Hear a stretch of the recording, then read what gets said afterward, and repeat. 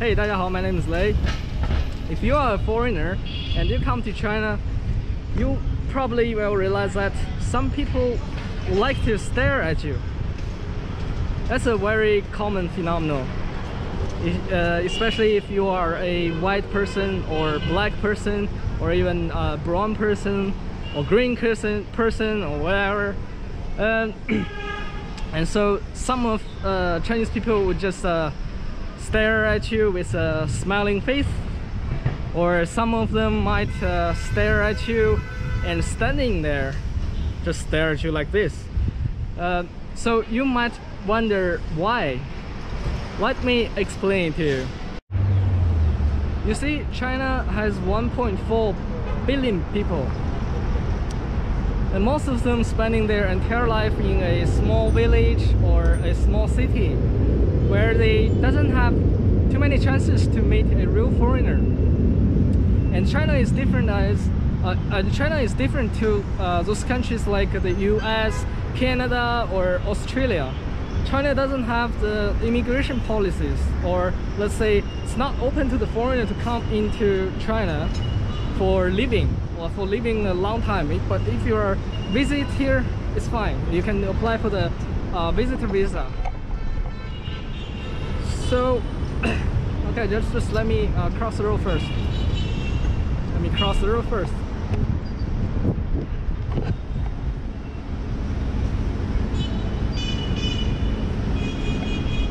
This is how it goes. So many people at the same time cross the road. Yeah, I think I'm gonna cross the road right now because it's green light. But you have to watch out the electronic scooters because some of them, they don't follow the rules, follow the traffic lights. Also, that's another topic I want to talk, but not today. So I'll talk it another day about the electronic scooters in China, also the rules and you know, the safety issues behind the scene. So that's how it goes. The reason why some people want to stare at you is simple. I think because they want to communicate or just talk with you because they are curious about, you know, just like where you're going, or you know, how are you, do you use chopsticks, you know, just questions like that. But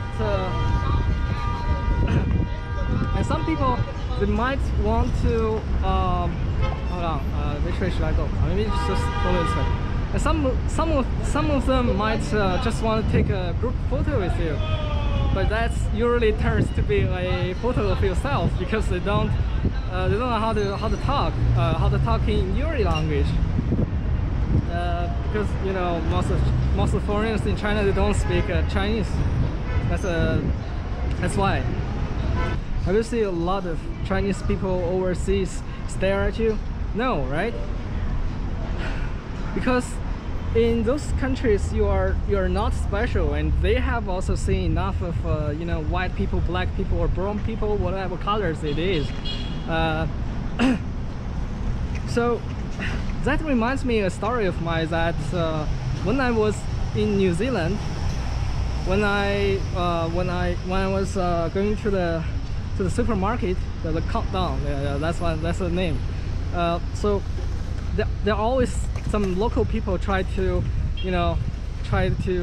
wave at me or say hello to me, and I always reply back to them because I think it's very friendly. And I think the same logic apply here in China. But because, you know, in China most of the people, they just speak Chinese, and some of them speak Cantonese, or you know, whatever the local language, the dialect that they have.